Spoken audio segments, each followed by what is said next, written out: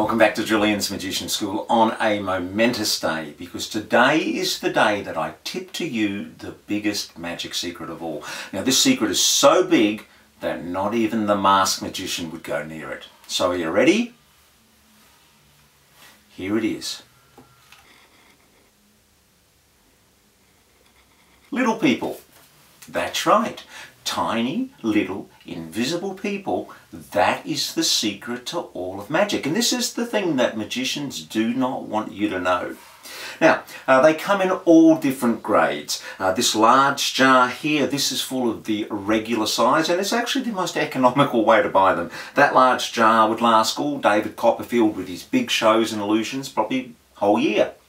And then the next grade is teeny weeny. This is a general purpose sort of a grade, but the one I prefer is incy wincy. Now, that's really good for the finest of your close-up tricks. I'll give you a little demonstration how it works.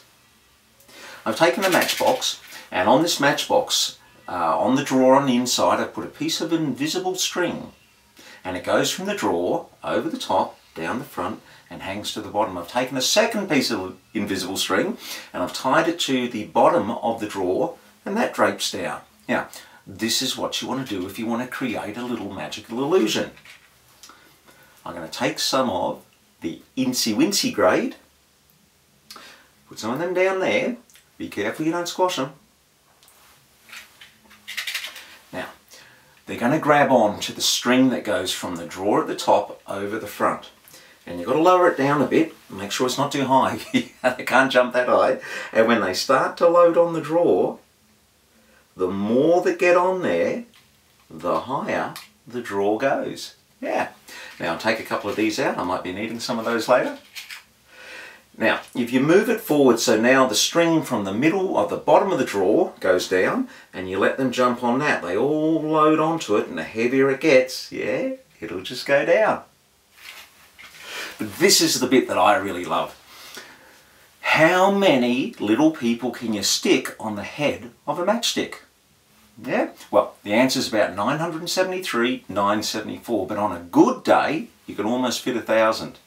And here's what you can do. This is really funny. I wish you could see it up close. They're all lying on their backs with their little feet in the air like that. And if we count to 3, on 3, they're all going to push their feet together. Watch this. Come on, guys. Here we go. Everyone count to 3. 1, 2, 3. Oh! We're going to try that again. 1, 2, 3. Oh! There they go. They all push together. So, that is the secret to all of magic. Just don't tell anyone that I told you. The whole point of this video is to try to get you not to devalue tricks because they come with the label simple or easy. If you take the simplest and easiest of tricks and put a fun presentation to it, you end up with a good trick. Now, to help you along with this, if you go to my website here, then you can download this cover sheet for the best magic secret of all, and this is always a good way to start. Any trick you do, because if you tell people you're going to tell them a secret, people are really interested. People want to know about secrets. So it's a good little hook to get people in.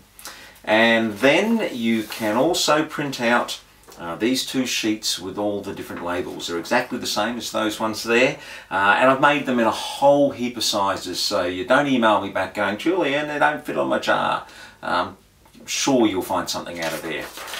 So you can use any jars you want, any shape, and I mean I just call them 3 grades. There's regular, there's teeny weeny and incy wincy. Make up whatever you want.